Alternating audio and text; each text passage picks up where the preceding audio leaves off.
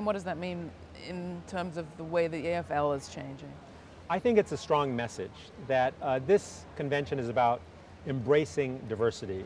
This convention is about building labor community partnerships and understanding that unions have to change in order to be an effective force within our broader society. So the fact that at the very highest levels, the AFL-CIO is opening its doors to people of color, to immigrants, to women, to young workers, reflects that the labor movement is doing the right thing and is serious about embracing a change agenda.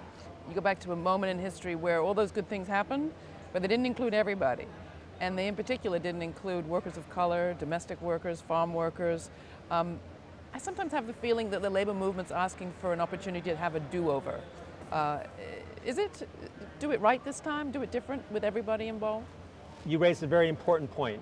When modern labor law was developed in this country, when the National Labor Relations Act was passed in the 1930s, it explicitly excluded most workers of color, domestic workers, farm workers. It even included public sector workers, government workers.